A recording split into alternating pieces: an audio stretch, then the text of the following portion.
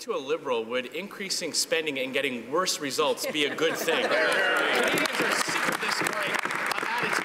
But it's not just veterans who are realizing that this government has had a mean-spirited and cold-hearted attitude towards them. Those who have applied for disability tax credits have realized it as well. Now, just last week, the Revenue Minister told this House, and I quote, "I would like to reassure all Canadians who receive the disability tax credit that the eligibility criteria have not changed."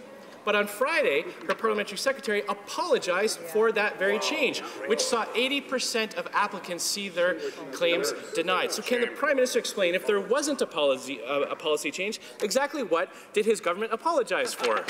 Right, Honourable Prime Minister. Mr. Speaker, as a government, we are committed to ensuring that citizens get all the benefits to which they are entitled. That is something we've been focused on over the past 2 years, and that is something that we are delivering on.